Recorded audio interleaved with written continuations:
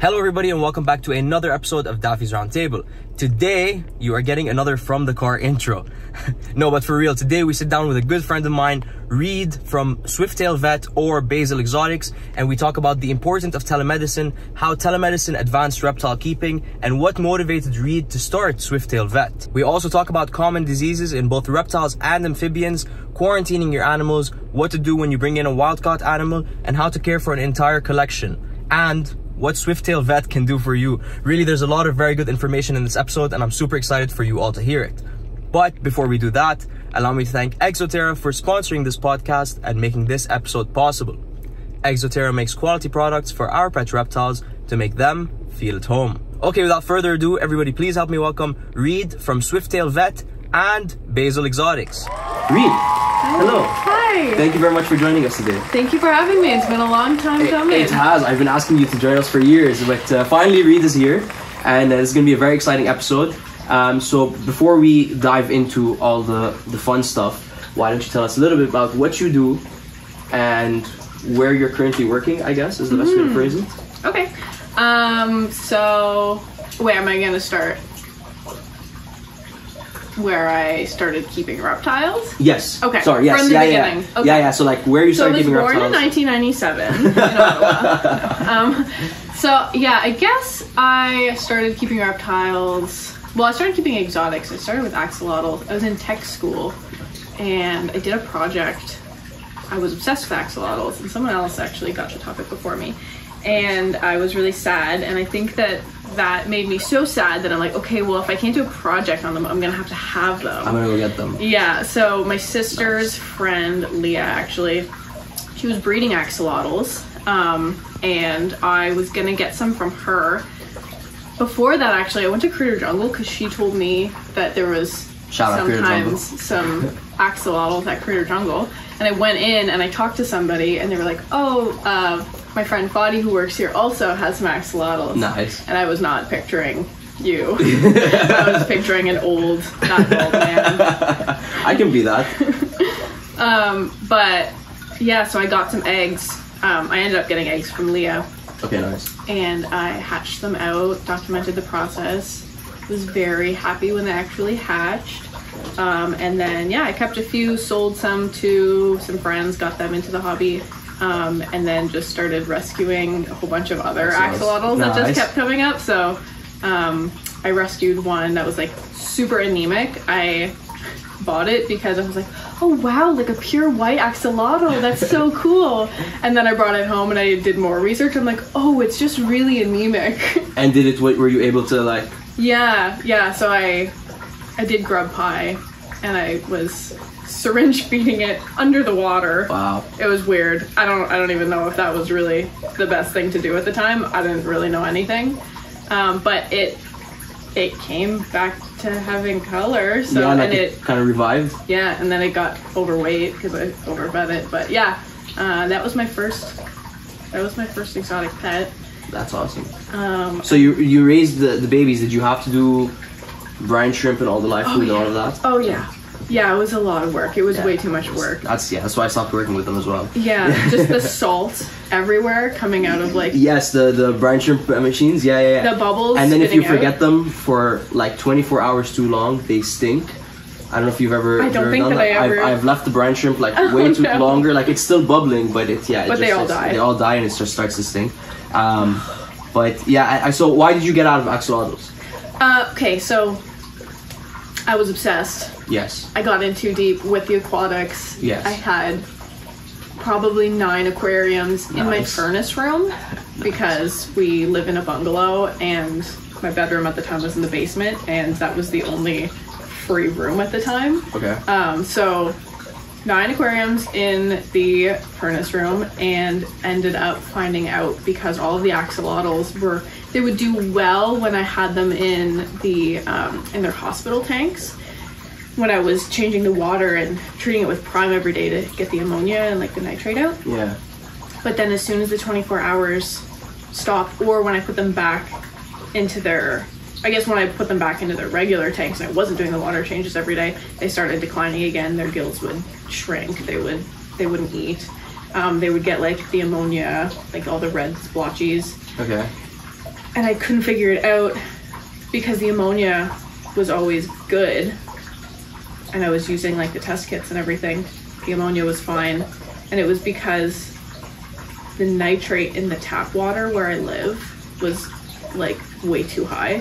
So no matter how many water changes I did, there was always just way too much nitrate. Okay. So yeah, some of the fish that I had that were more hardy were doing fine, but like the axolotls are very fragile, so they were just like not happy. Okay. Yeah. Awesome. So that's why I got rid of those. And then I got my first chameleon. Then you got your first chameleon. Yeah. Awesome. Wasabi. He was a veiled chameleon. He was really sweet. No, he wasn't. He was an asshole. That's okay. I liked him a lot. Sometimes the attitude is what makes them. I love the ones with the attitude, Absolutely. but I'm really afraid of getting bitten. And I know that it's kind of weird that I've never been bit by an animal so far. You've never been bit at all by any animal? By any animal. That's, I've been grazed by the tooth of a Pac-Man frog once. that, Okay, and when I was a kid, a hamster bit me, but that's probably worse than all reptiles. But, like- Hamster bites.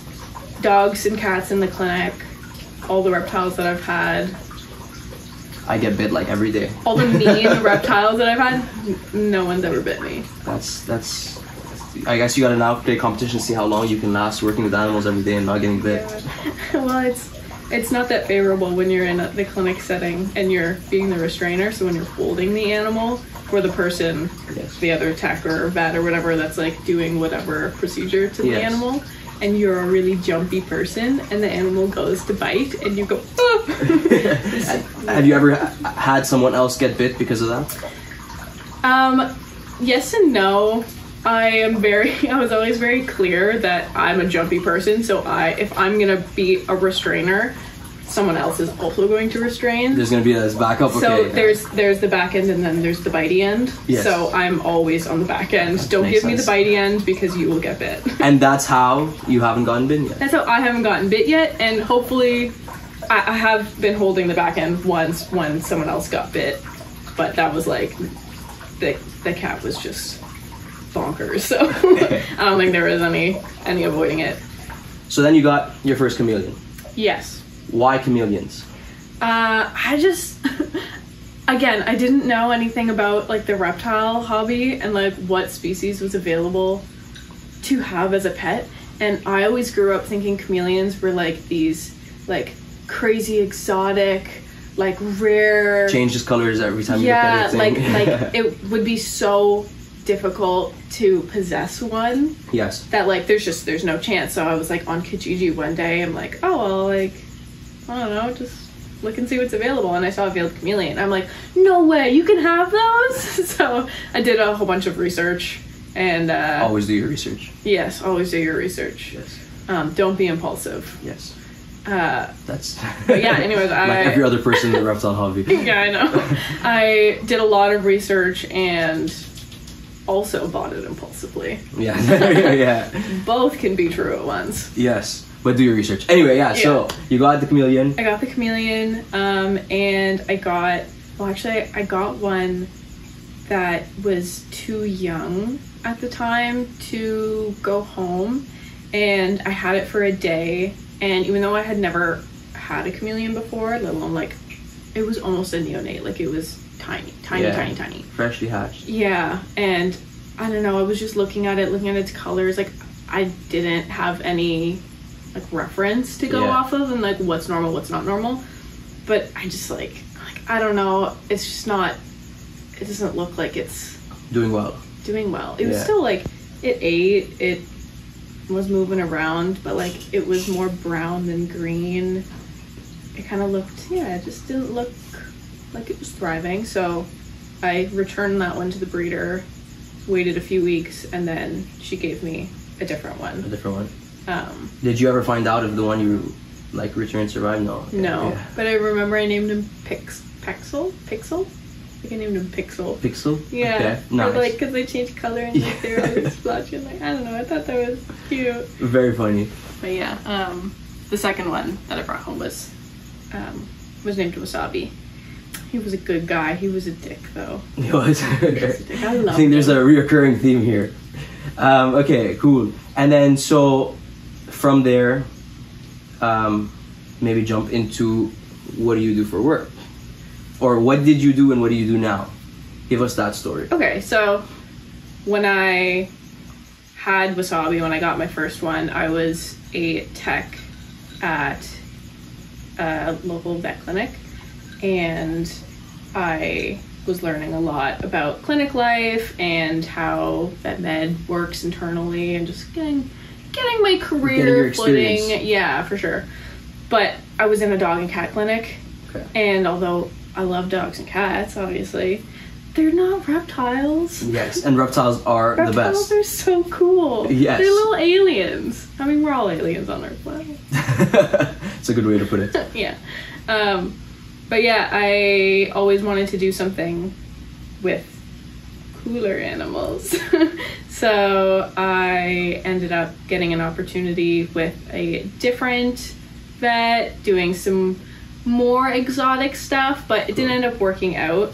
Through them, though, I did meet my good friend, Dr. Terra, who we clicked like immediately. Awesome. And she's really awesome because she loves all animals so intensely. And I was talking to her about just the vet shortage in general, but specifically for exotic pets. Like, it's so hard finding an exotic pet, like anywhere in Canada. Like an exotic pet vet. Sorry, an exotic pet vet. Yes. Easy to get an exotic pet, yes. Not easy to get an exotic pet vet.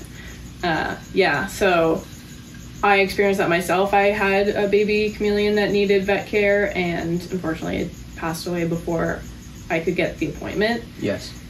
Which is very common, unfortunately. Yes, yeah. I mean, not only right now are they I hear fragile. Like wait times are like over a week, over 2 weeks sometimes. More. Yeah. Like in, I want to say like August of last year. No. Yeah, August of last year. Wait times were looking like October. Wow. So like almost 2 months. Wow. Okay. Yeah. That's just local. Like, you know, it's going to be worse or better in different areas. Yeah. But I mean, especially in like the more remote like towns in Ontario. Yeah. It's like there's not a vet, let alone an exotic vet. Yeah, exactly. Yeah, and even here, like even in bigger cities, like how many exotic vets are there really? There's a bigger amount in Ottawa. Like in Toronto, there's quite a few. Is it? Yeah. But if you're gonna talk about like how many more exotic vets there are in Toronto versus Ottawa, but how many more people there are in like the GTA than Ottawa, how many like more pet keepers there are as well. Yeah, absolutely. The problem is just as bad. The same. So yeah, of course. There's one emergency. We were dealing with someone the other day, but there's one emergency clinic in like London, Ontario, so not Toronto, but closer. And they don't do exotics at all. So like even if you had like a pocket pet, like a bunny or something, like they don't do exotics at all. So that can be really scary. Right. So that was sort of the motivation of starting. Mm-hmm. I don't think we've actually said the name yet, but Swiftail Vet. Yeah. Okay, yeah. Nice. Right. So Tara and I decided that we wanted to start Swiftail Vet, nice. Which is a telemedicine service for exotics. And we can take clients and patients from all over Ontario. It's different because we're not a clinic. We can't do like many diagnostic tests, like x-rays, you know, like skin scrapings, like blood tests, stuff like that. Because it's virtual.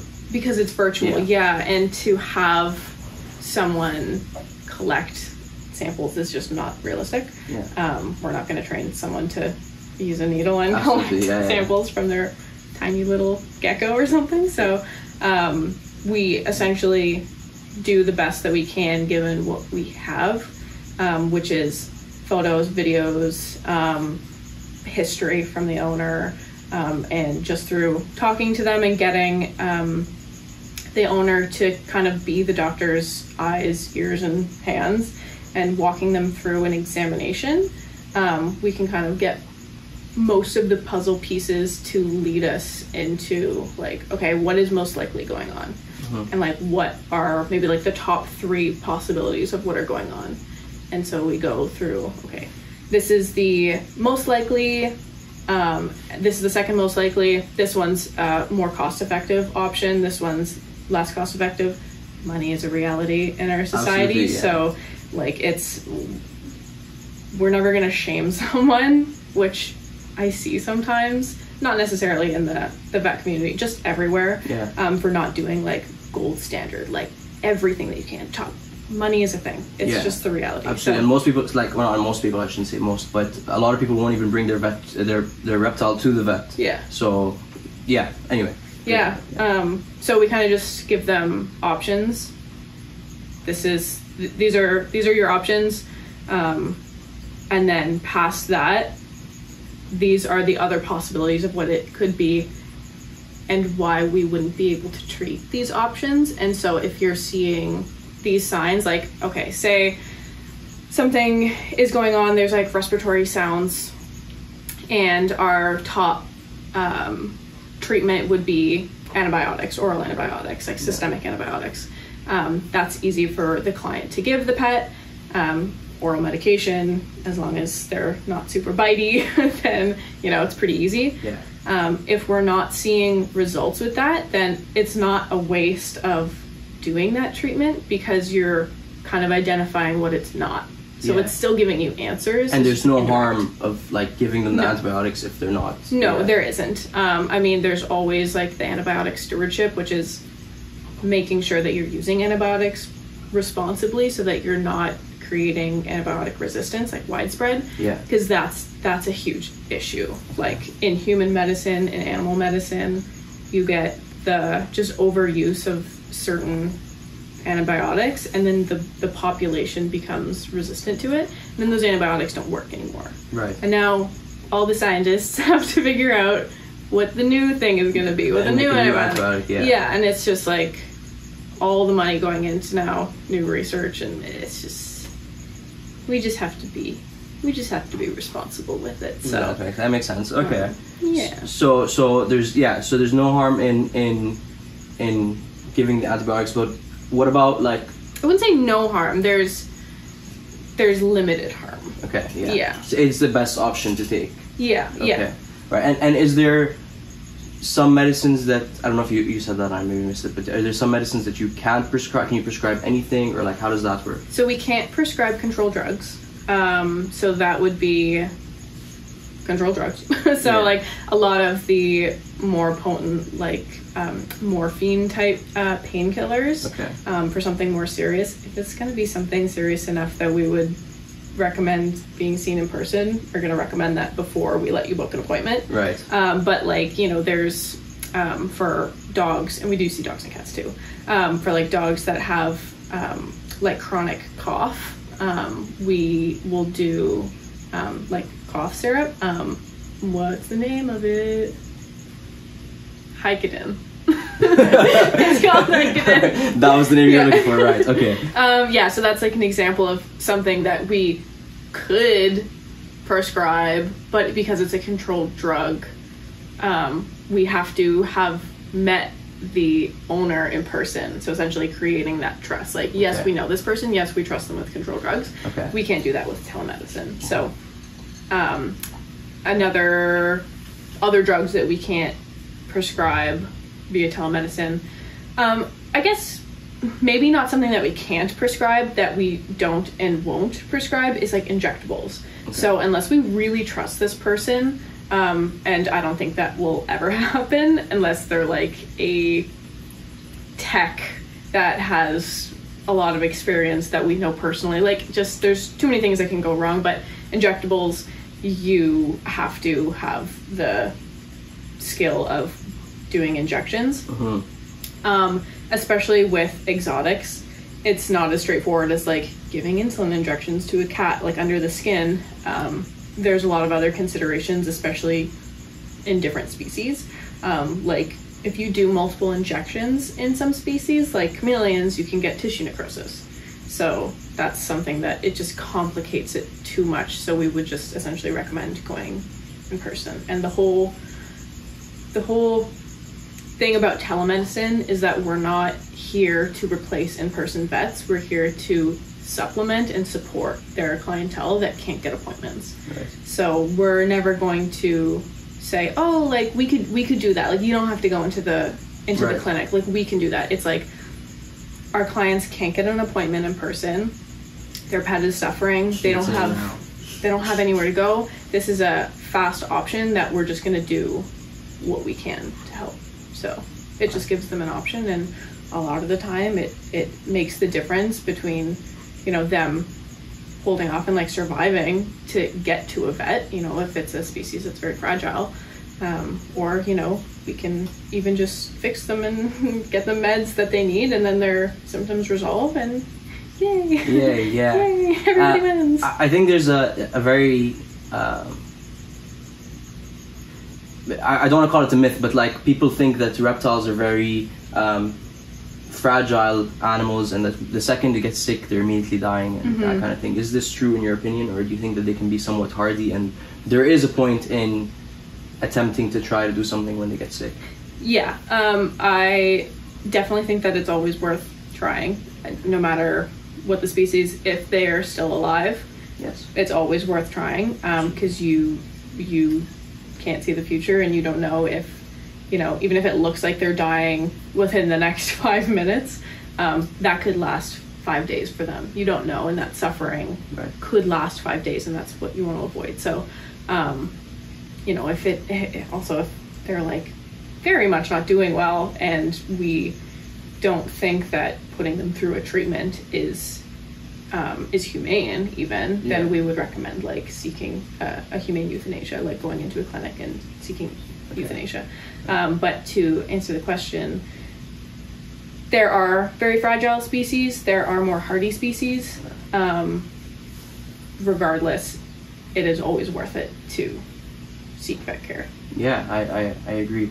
Okay, and what is like the most common reasons a reptile would get sick, or most common reason, maybe like the most common thing that you see, or the most common reason that people should bring their reptile in to see a vet for? I don't know if that question, I feel like I asked you 3 different questions that are not related to each other, but yeah, ask them again. Okay, I'll ask one. What is the most common reason that a reptile could maybe get sick, first of all? I don't think that it's one specific reason. It's not. It's, you know, there's, because we see pocket pets, we see reptiles, we see amphibians, we see cats and dogs. For the pocket pets, we see a lot of respiratory infections. We see a lot of rats with like crackly breathing, sneezing, porphyrin coming out of, you know, their eyes and their nose. It can be startling, especially if, you know, the owner is new to rats and they're like, it's like almost looks like blood coming out of their eyes and their nose. I will not be keeping rats after hearing that. Yeah, it's normal. Yes, it doesn't sound normal. But yeah, I'd say that's for the pocket pets, that's pretty normal. Skin infections. For reptiles, not eating is a big one. And almost everything with reptiles comes back to husbandry. Okay. Rarely does it come to, oh, this is just like we don't know why it happened. That's perfect. You beat me to my next question. Okay, so how important is husbandry when it comes to like... It is everything. Okay. It's the whole pie. It's 99% of the pie. Okay. Husbandry is, it's the you are what you eat. Reptiles, it's the you are where you live. Okay, that's awesome. Yeah. Yeah, so if there is even one thing, so our intake form is quite extensive. Hopefully it's going to get even more extensive. Nice. But we don't overwhelm people. But there's a lot of husbandry questions in our intake form. We go through that with a fine-tooth comb before every appointment, and we flag the things that need improving or adjusting. It's never something that like they're doing wrong. People don't do this intentionally. People don't give the, you know, the incorrect husbandry on purpose. Right. Yeah. Or maybe lack rarely. Of knowledge. Yeah, exactly. Like there's so much skewed information out there, so much wrong information, outdated, people's opinions that get posted as like this is fact. It can be really hard to sift through that and figure out what's the real stuff. So that's where we will flag their husbandry stuff that needs improving, let them know like, okay, they're not eating. It could be a whole bunch of reasons why they're not eating. Essentially, if they don't feel good, they're not eating.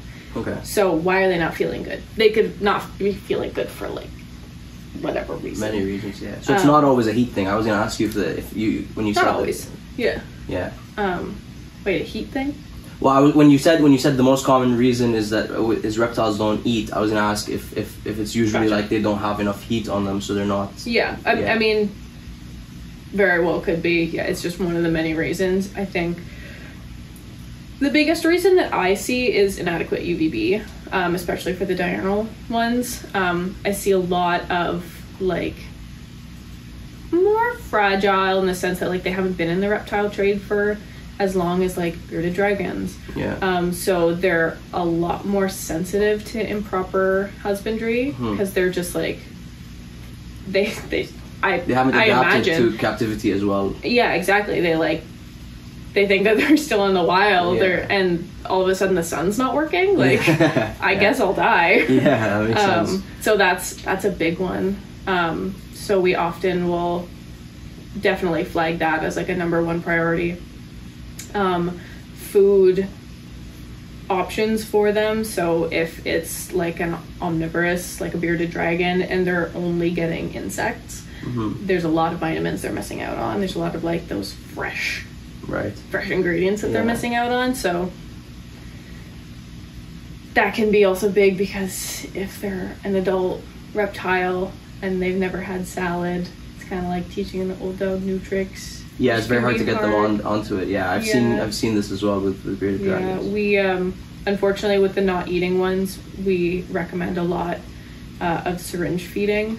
So we have critical care supplements that it's just like a powder of like a complete diet powder you mix with water. We send like syringes home, and then we instruct and send video guides on like how to syringe feed said species safely, because you don't want that food to like go down the windpipe, and then we just want to avoid that. So we send them instructions, and then that way they're getting the nutrients, allow them to bounce back, and then we address the husbandry. Okay. So our first goal is to like make sure that they're not critically ill anymore, and then we can be like, okay, now let's discuss, like, let's work on your husbandry, let's change the lights. Is there a worry of moving an animal into a new enclosure while it's in those, like, do you worry that could make it worse in those situations? It's definitely pros and cons. Yes, any moving of an animal that lives in an enclosure is going to be stressed if you put it somewhere else. They're like, I don't know where I am. Yeah. Am I going to find food here? I don't know. I'm stressed. Absolutely. If the animal is not well, it's like, okay, what's like the lesser of the two evils? Am I going to keep it where it is, where I know it's not doing well and it might get worse where it is? Yeah. Or should I temporarily put it in to something that's like sterile, controlled, something that I can, like paper towel, that I can like assess their output, like their poos, and see if they're eating and they're digesting it, see if their output is actually digested. So that's a pro to putting them into, like I said, hospital tank.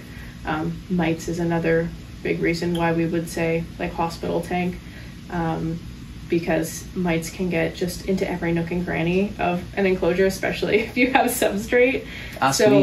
Just eliminate the substrate, take it out, it's no longer an issue, wrap it up in a bag, throw it in the trash, and then you're just starting from scratch. My biggest nightmare now is mites. And I'm terrified of them. But now you know how easy they are to treat. I shouldn't say easy. No, easy is I was shocked at how much easier it was than I expected it to be. And the process wasn't that bad. The medications are... Yes. Shout out to Swiftail Vet for helping me with that. And stay tuned to my other channel for an upcoming video on it. Anyway. But when is this gonna come out? And is this gonna come out? No, this will be out way before that. Way before that. Okay, so you mentioned improper UVB. Yeah. The common like knowledge in the hobby is, you have to change your UVB bulbs once a year, because they change their percentage, they get stronger or weaker or whatever. Is there a worry of too much UVB, or or let's say if someone left the UVB bulb for too long and it got too strong, or like something like that, like I know there's benefits to having UVB, but is there also disadvantages to having UVB? There's never a disadvantage to having UVB. Any animal that lives on planet Earth is going to be exposed to UVB unless you're a human who never goes outside. Okay. Which there are people that do that. So there's no disadvantages to having UVB. I would say because our enclosures are so controlled, like we control every aspect of these animals' lives. You know, you have to consider, is this animal nocturnal? It can still benefit from UVB, but are they going to be out in like broad daylight with no shelter? No. So maybe don't use like the strongest UVB bulb, because that's going to simulate more of like a, like they're getting more UVB. So it's almost like they're more of a diurnal species. Yeah. And at the same time, the sun is so strong. It's so strong, and the artificial UV lighting that we provide is nowhere near as strong as the sun. Right. It does not compare. So I think that I just can't speak specifically on can there be too much with these artificial bulbs, because I haven't done enough research to understand where that line is. Right. I know that UV is never bad, and there are recommendations as per the manufacturer on what percentages, what strengths of UVB to give what type of animal. So shade dweller, Arcadia, you know, absolutely. That's actually one of absolutely, yeah. Yeah, so just, I think overall statement, UVB is never bad, and get a UV bulb and follow the manufacturer's instructions as to what strength. And do your research. Do your research. Yes, correct. What are your recommendations for people with collections versus 1 or 2 pets? In terms of like, you can't really take an entire collection to a vet. Yeah. You know what I mean? Like, how do you make sure that everyone is safe and healthy? If you're going to choose to have a collection, you are choosing to be the eyes and looking for any health issues for times however many animals that you have. I think that it's less so like, what would you recommend differently for people with big collections, but it's just know that you're getting into, okay, you have 1 animal, okay, now you have 20 animals, you have 1 animal times 20. You don't just have like 20 animals times 1, if that makes any sense. Like, it's 20 times the work. It's 20 times the work. Right, yeah. So just know what you're getting into. I know that a lot of reptile keepers, you know, you get a reptile or amphibian or exotic pet or whatever, and you're like, oh, this is a lot less work than like a cat or a dog. I could get 20 of these, and it's just like the same work as a cat or a dog, except when stuff goes wrong. And then you go into your reptile room and 3 of them have health issues, and all of a sudden they need like around-the-clock care times 3, and now you're overwhelmed.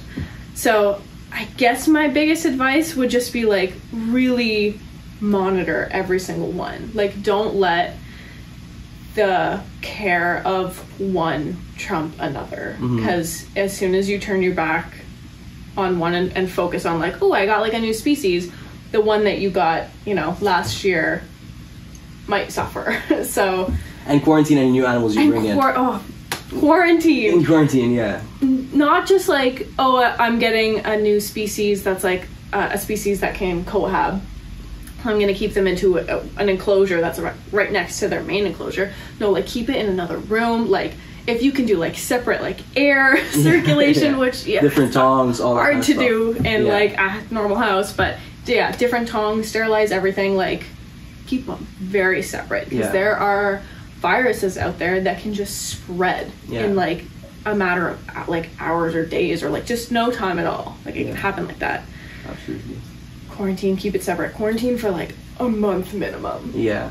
Because and honestly, I quarantined when the mites. I quarantined that snake for over a month, and still like it wasn't long enough. So quarantine until you're absolutely sure, and then quarantine longer even. But get a new room in your house for every new animal that you bring in. One animal in each room. That's just the easiest way to do it, honestly. Or maybe don't have a giant. No, I'm just kidding. I'm not one to say don't have a giant collection, but it's just, again, it's like a similar point to like the money thing. It is a reality that people want these beautiful collections. Yes. You have one. I had one. Yes. I have since pretty much taken it down and rehomed a lot of them. Yes. But like, it's what people have, and like that's not bad. Absolutely. But it's a lot of work. It is a lot of work. And I think you also brought up a very good point earlier when you said, like, you know, you brought in a new species, don't forget the old one. I think a lot of reptile keepers, that is a tendency that we have. Yeah, you know, I've been there. I did it. Yeah, you get hyper focused on the research for the new product. It's a new exciting thing. I always say, like, reptile keeping is a lot like doing puzzles, and the new reptile is the new puzzle, and you want to put it all together, and you get very excited. I know I just made reptile keeping sound even more nerdy than it really is. I want to see the percentage of reptile keepers and how many of them are ADHD. I think high. I think it's the same thing. I don't know if I told you the autistics make vaccines. You did tell me this. Yes. Good. Would you want to say? Yeah. Okay. Now that you brought it up, I don't know who to credit because I don't know who to credit, but it was something that I saw online. It was how it was making fun of the whole vaccines cause autism, but it was a comment on a statistic where a lot of people who are on the autism spectrum go into the sciences, and therefore there is a larger population of people on the autism spectrum who are in fields like vaccine making, I don't know the word. A lot of people who are on the spectrum are in like science research. That make vaccines. So it's like vaccines don't cause autism. Autism causes vaccines. It's very funny. I think it's true. I also think that a large percentage of reptile keepers probably have ADHD. I think we need to be like somewhat. And no offense to the ones that I'm not generalizing here. Like, yeah, I'm sure there are some reptile keepers that don't have ADHD or don't think they're. I personally think I'm a little crazy, so I do think that. I think you're a little crazy. Yeah, I think you need to be a little bit crazy to be in this hobby. You know, I think that's what I was trying to get at. But because what normal person has all these animals in their basement, right? Yeah. Anyway, and we flock together. Yes, exactly. And we all enable each other. But that's one of the nicer parts about the hobby is the whole community thing. You know, that's why I love the expo so much. It's like an entire room with like-minded people who I can go into and just they understand what I'm saying. I don't have to be like, anyway. Okay, but when you get to explain and go on a tangent to someone who doesn't know. Understand. Yes. And they're like, wow. Yes, I agree.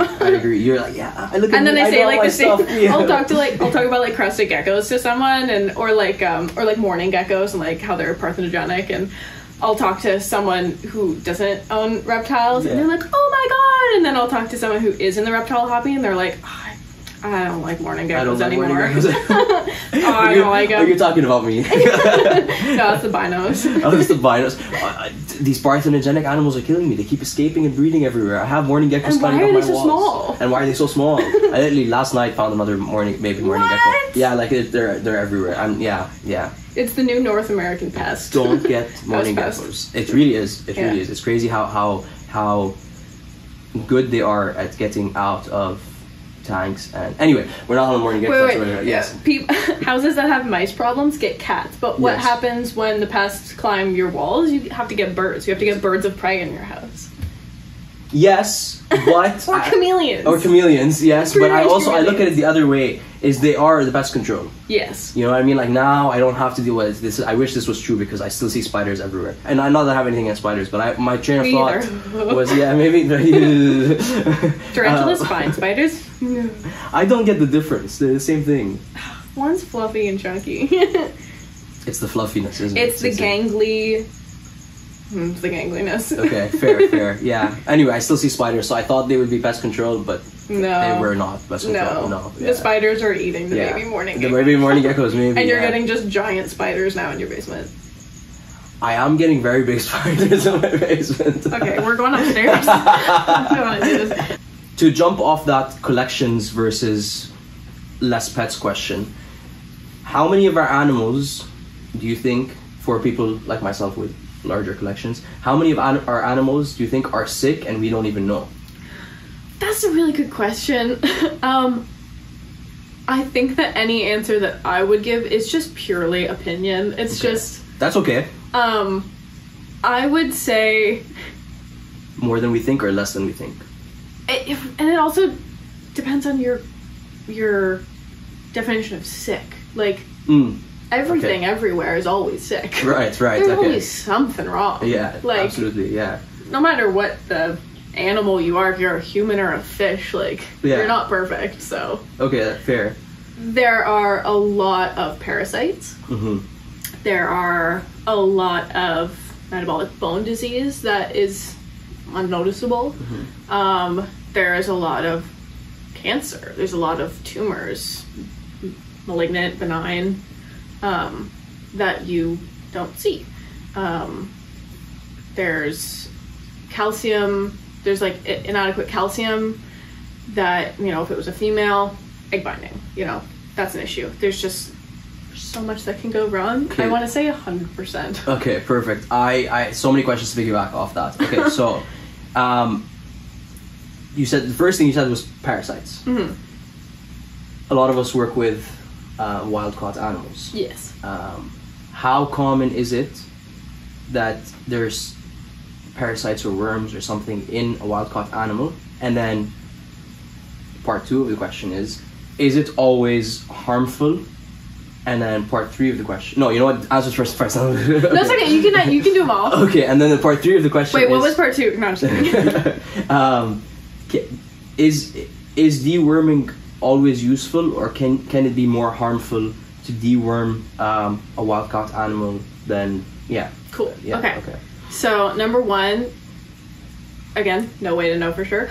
You can assume all of them have parasites. Okay. It lives in the wild. There's parasites everywhere. Yeah. Assume all of them have parasites if it's wild caught. A+ protocol is any importer of a wild caught animal has a parasite treatment protocol. So any new one that comes into their care, they deworm it and they monitor it then to make sure that it's healthy before it goes into the pet trade. Yes. If they have a sick animal that they just got that's wild caught, or that anybody gets that is wild caught, not just importers. Right. Again, assume that it has parasites, but if it's actively sick, deworming, because you are going to assume that it has parasites, there's going to be a immune response to treating for parasites, because now the parasites that were in the host, the animal, they're going to die, and that is a burden on the animal to now deal with these dead and rotting parasites. So the immune system has to now like attack that and make sure that it gets like flushed out of the animal. Right. So if the animal's immune system is already fighting something very hard and you're gonna go and treat it for parasites, it could tip the scale and end up causing more harm than good. Is the issue making the animal sick the parasites? Maybe. So you treat the parasites, maybe it gets better, maybe it doesn't. It's one of those like... Maybe it's not the parasites at all, maybe it's something else. It's kind of a gamble at that point. It's clearly not doing well. Treating for parasites is very, like, you just kind of do it, but it's a consideration, like, okay, doing the parasite treatment could also cause it to pass. Is it going to die anyways? Is it just like kind of throwing all you got at it? Yeah. It's kind of case by case in that sense, but interesting. Yeah. So is there a value in doing fecal tests and finding out what specific species of parasites or worms or whatever are in the animal, or is it sort of just hit them with the dewormers regardless? I think that there's always information to be had from any kind of diagnostic testing, whether that's like a negative result or positive result. You know, positive result saying, this is what we found, and then a negative result is like, we didn't find anything, or, you know, it's like, is what we didn't find. So you can kind of rule that out, or rule that out for the most part. What was the question? Like, is there a point of fecal testing? Right. And like, basically, are all parasites bad, or can there be good parasites and worms that are like, oh, if it's just this that it has, I don't need to deworm it, it's fine? So I think the general rule of thumb in exotic pet keeping, in the eyes of vet care and treating for parasites, is, again, assume everything has parasites, and unless it's being affected by the parasite, so if it has symptoms of a parasite burden, being like it's eating a lot, it's like ravenous, and it's losing weight rapidly. Okay, well, the parasite could be taking all of the nutrients, right. You know, that kind of thing, or even just it's gone off food can also be one of them. Again, like, it's kind of there's a lot of questions to be answered.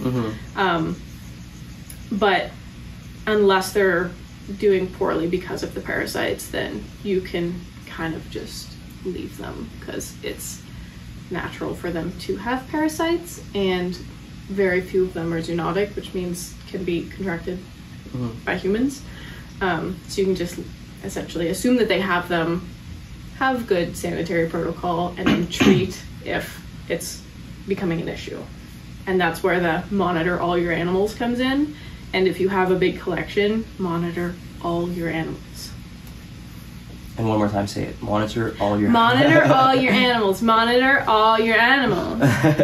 All right. What about captive bred animals? Like, is there ever a worry or concern that they could have parasites or yeah. Parasites also, if we're talking like intestinal parasites, we'll just say parasites. Yeah. If it's an insectivore, you can assume it has parasites, because regardless if it's where you got the insect feeders, they have parasites. Right. You're not gonna treat your feeders for parasites and then treat your animals for parasites. Yeah, so you're right. Yeah. you can assume that they have parasites. So a good kind of parallel to that is people who have cats.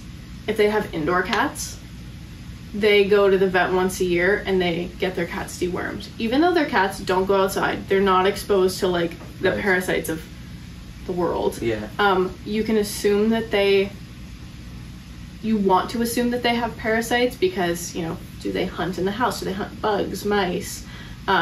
They are coming in contact with possible parasites, so you just want to treat it to get it to baseline. Okay. Captive bred animals, even though they are not and have not ever been in the wild and exposed to those natural parasites, you can assume that they've contracted some from the insects that they've eaten. Okay. Yeah. And is this something to worry about? Again, no, unless it's causing issues. Okay. Because you can't just be like treating for parasites every day, every week, whatever. Right. Because that's also going to be hard on the system. On their system, it's going to damage them. So it's not something to be done so frequently that it's going to cause harm, the parasite treatment. Yes. But it can be used when it's needed. Right. Yeah. Did that answer the question? It did absolutely answer the question. Is there a specific sign that shows that, oh, this animal, like, I guess a symptom, the word is symptom. Is there a specific symptom that shows that this animal has parasites that are affecting it? Or could the symptoms display in any way? I don't know if my question makes sense. Yeah. What are the symptoms? Is there a clear symptom to determine if a pet is suffering from parasite burden? Yeah. Yes and no. There's more common ones. There's, and then every individual is different. So you can't just like 100% trust like one symptom that could pertain to, say, a parasite burden. So lack of appetite, increased appetite and weight loss together, that's a good sign of a parasite burden. That would probably be like our first guess and our first step in the treatment protocol. Other things that it could be, though, is like just a genetic thing, like a failure to thrive, depending on what age they are. But like failure to thrive can also kind of come at any age in theory, because like genetics. Anyways. Yes. Other things could be like cancers. You know, really, there's just a ton of stuff. But Okay. At the end of the day, it's what symptoms do you have? What's the most likely? What is the easiest to treat? And we choose from there. Have you ever watched the show House? No.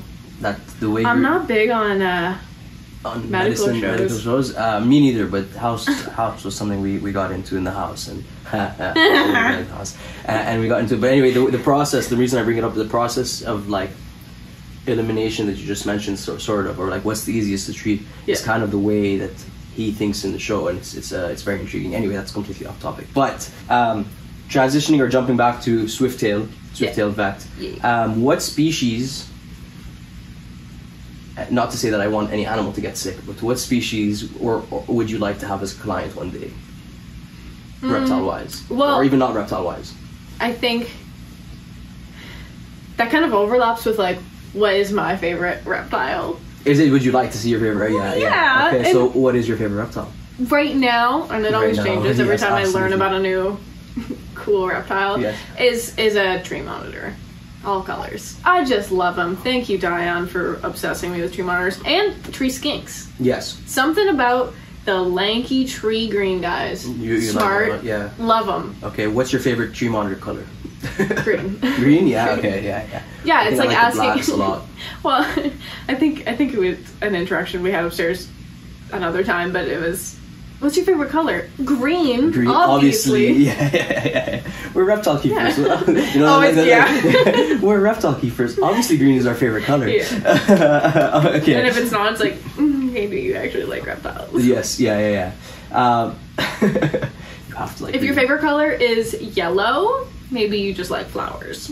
Yeah, not reptiles. Not reptiles. And if your favorite color is anything other than green, obviously you're not part of the hobby. Get out. Get out. Okay, so of that same question, what's the most unique or cool species that you've already worked with, or that's already come in as a client, I guess? A tree monitor. Yeah, nice. And a red-eyed tree frog. I do really like tree frogs, and we had a red-eyed tree frog stuffed animal when I was a kid. Okay. And so I think I've always just loved those. It was my brother's, so he loves them too. Okay, nice. And I messaged him when we had our first red-eyed tree frog client, and he was very happy, very excited. That's awesome. How do you? I'm kind of a little off on tangent here, but how do you? It's the same thing, I assume, husbandry and pictures and all that, but is there a difference in treating amphibians? Yeah, it's like it's a fraud. Yeah, I don't know how to even phrase the question. I think the biggest difference between amphibians and reptiles, very similar drugs.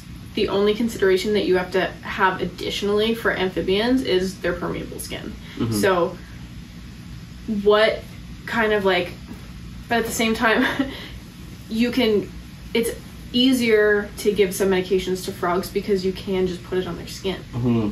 So instead of like trying to open up the tiny frog's mouth, just a little drop on the skin. If we have a medication that's formulated for that, great. But additives. So what additives in a medication is going to be an irritation to their skin that might not be an irritation if they get it orally. Interesting. So you have a little bit more flexibility in one sense with frogs and a little bit less flexibility in another sense. Okay, but for the most part, they're pretty similar. And what's usually like, what's wrong with frogs? What's wrong with frogs? What's wrong with frogs? No, what's wrong with frogs? Yeah. What do they come in for? Like, what are some of the more common things that you see? We will get skin discoloration, so we'll get like bacterial infection. So that's like with white tree frogs or the red-eyed tree frogs and other frogs. It's the green or like light dots, splotches, kind of looks like snowflakes, right? On their back. That can change when they change color because they get lighter and darker, whether they're awake or asleep. They're PJs. So it's very evident when they're in their PJs. PJs, yeah. That's a big one, especially in the bioactive enclosures when there's a lot of contamination risk. Okay. That's a whole other thing. Okay. which I will go into. Actually, yeah. Why don't we go into that? Why are bioactive enclosures more? Because it's simulating nature, and nature is not sterile. Okay. So if you have a glass enclosure that you sterilize and you put paper towel down, minimal contamination. If you have an enclosure, a glass enclosure that you sterilized originally, but then put in a, you know, drainage layer and then soil and then plants and then you throw bugs in, all of those are contaminants. All of them. And when you put a frog in a bioactive enclosure, of course that's great because it's closer to nature, so it's great for their like environmental stimulation, their mental health. Yeah. Do frogs have mental health? Yes. Yes. Yes. Yes, it's also... Are all animals what's their sentience? Yeah. Yeah, I think plants are sentient too. They like music. Yeah, I guess that. Yeah. Okay. But yeah, it's just it's a pro and con. Like you're gonna create a more suitable habitat for them, but you're also gonna introduce risks. They're more natural risks. You could call us to help if you find that they're if they have an infection. Yeah. But with bioactive, unless the enclosure is like restarted or taken down, so like say we had a client who had a frog that had a bacterial infection. It was in bioactive. We treated the frog for the infection. The infection was resolved but came back. Because it's still in the same enclosure, it's still in a bioactive enclosure, whatever contaminant that was causing this infection is not being removed from its environment. So, do you tear down your bioactive? Hurts my heart. Tear down the bioactive, restart, sterilize everything, put everything back in, and hope that the contaminant has been removed.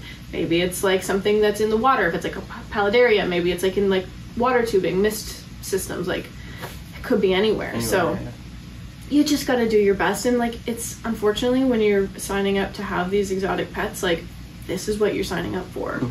And like, yeah, we'll absolutely help you to the, you know, best degree that we can, but it is also going to be a lot of work to figure out and like get things. So are you team bioactive or team sterile? I'm team bioactive. Okay, I'm so team even with all bioactive if you know what you're doing.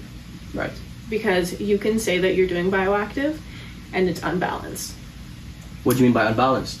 So bioactive is simulating, or we should say bioactive. Bioactive. Yeah. There's like a vivarium and then there's like a bioactive vivarium. Yeah. So like a vivarium is like you have substrate, you have like live plants in it, like it has life in it. Yes. And not just the animal. You have like live plants. And maybe cleanup crew. Bioactive is you're assuming that it has a functioning life cycle. Right. So you have the animal, which is like, you know, star of the show.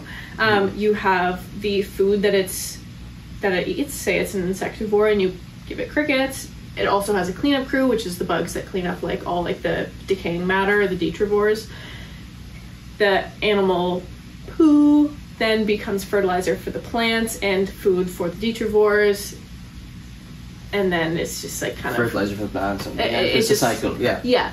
If you are going to assume that you have a bioactive enclosure, but the balance is off, so you don't have enough cleanup crew to actually deal with like the bio load, which is the dead plants, the poop, everything that was alive and now is not alive. Then you're gonna get a buildup of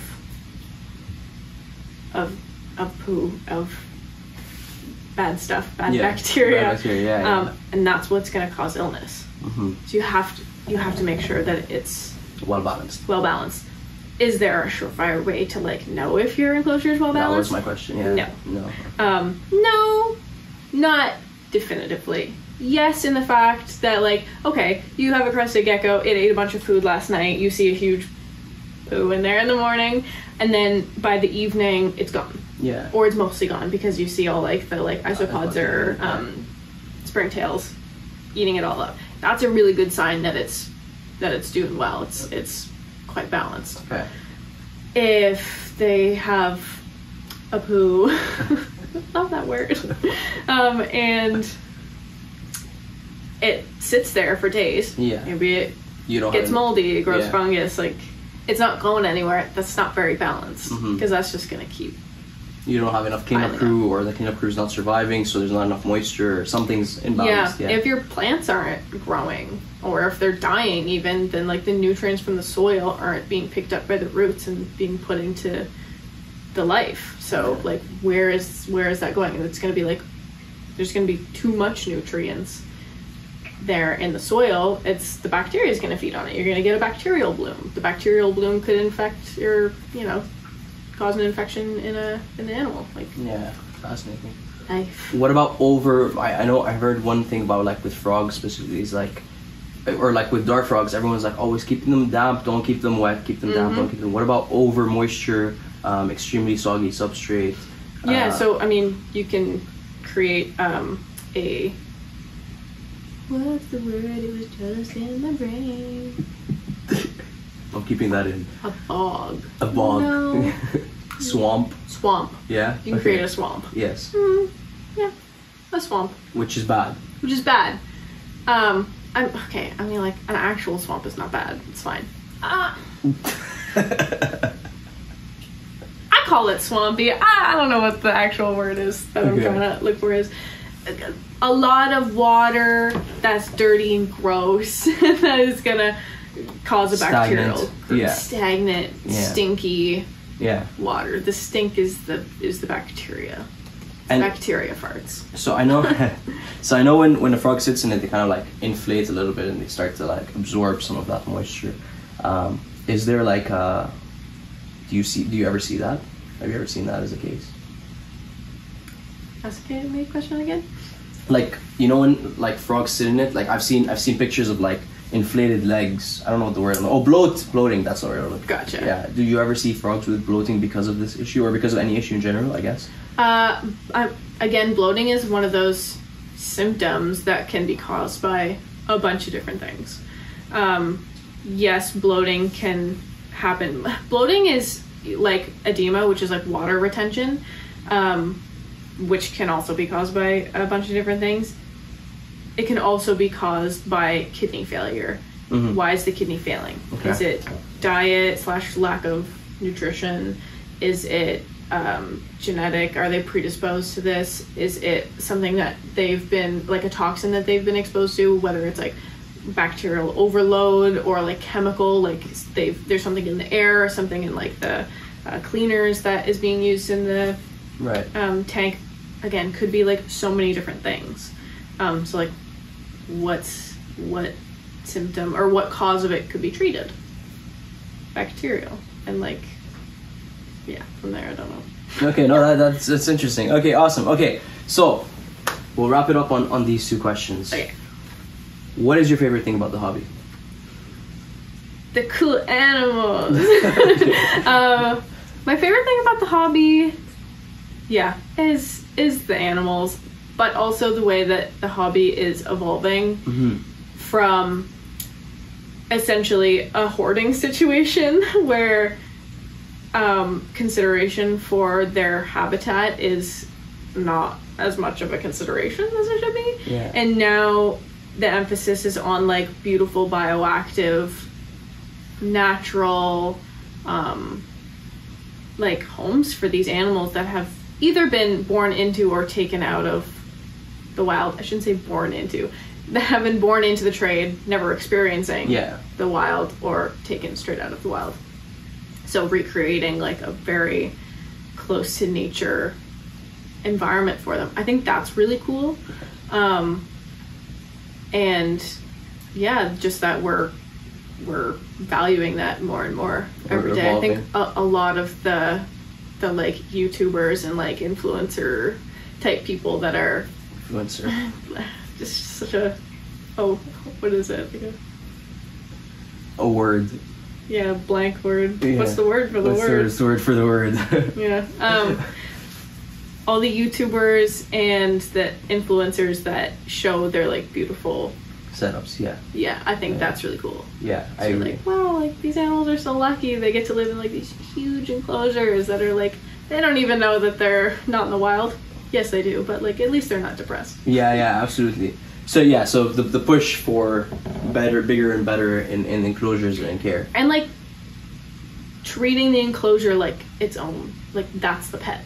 Right. Too, Yeah. Like putting so much care into the enclosure and like wanting the plants in there to do well, curating those plants to look good and be accurate to the environment that like said species comes from. Yeah. Like that's cool. I think that's super cool. Like a biotope, creating a biotope almost. Yeah. I would like to get into that. I feel like it would be it would make it more fun to be building the enclosures, but I struggle to find plants from the areas that the animals are from, or at least here. Like that's the hardest thing I think about sourcing. I mean, yeah, like plant importing and animal importing. Same thing, absolutely, yeah. Probably a little less rules for the plants. Yeah. I assume, I don't know, but yeah. Okay, and then what is one piece of advice that you would give keepers? The question here written is like to keep your collection healthy, but honestly, not even just to keep your collection healthy, just even if you have 1 or 2 pets, like what is just one piece of advice to keep your animals healthy? Shameless plug. Yeah. Know and get a relationship with a vet that sees exotics, so that you have it in your back pocket when something comes up, when an illness arises that you need treatment for. Because it's so hard to find a vet. If you notice some kind of illness in your pet that you're like, okay, I have a little bit of time to like find a vet or something, and it's gonna take you 2 weeks to find a vet, and then the vet doesn't have an opening for another month, is an issue. So find a vet, Swiftail Vet, to help you when these things come up on a quick timeline, because that's gonna save your pets. Save your animals. Yeah, because reptiles and amphibians, for a lot of the species that are kept in captivity, they have long lifespans, and the chances of an illness coming up during their lifetime, most likely is going to happen. So you just got to be ready when that happens. You got to monitor them. You don't ignore them. Don't let them become part of the furniture. You know, just like they're still your pets. They're sentient. Yes, so yes. Make sure that they're taken care of. All animals and plants are sentient. And plants. Yes. Monitor your plants. Yes. Okay, so that's perfectly leads into kind of how we're going to wrap this up. How can people book an appointment with Swiftail Vet, and then where can they find you as Swiftail Vet and you as Reid? Swiftail Vet, you can book on swiftailvet.com. There is a booking portal there that you can create a profile that gets automatically put into our vet software. And then from there you can request an appointment. It takes you through the intake form, and then we approve it on our end because you have to be in Ontario right now. You have to be in Ontario, so we just have to confirm that before you go ahead and do the appointment. And then, yeah, you get connected with a vet, and you get to talk to them about your pet, and we send meds across Ontario, so wherever you are, for now, we'll get it to you. For now. Hint. Awesome. Who knows when we'll be expanding, but awesome. And then you as Reid, where can people find you and follow you? So I'm on Instagram as Basil Exotics. Hopefully we'll be posting a lot more soon. Yes, but Basil Exotics, is Instagram, and Swiftail Vet is also on Instagram as Swiftail Vet. So you can follow both of us there. Awesome, and as usual, all those links will be in the show notes or the YouTube description or wherever you're listening to this. Reid, thank you very, very much for coming on and doing this. This was awesome, and we need to do it again at some point. Yeah. Yes, awesome. Okay, so go give Reid and Swiftail Vet a follow. Thank you all very much for listening, and we will see you on the next one. Bye!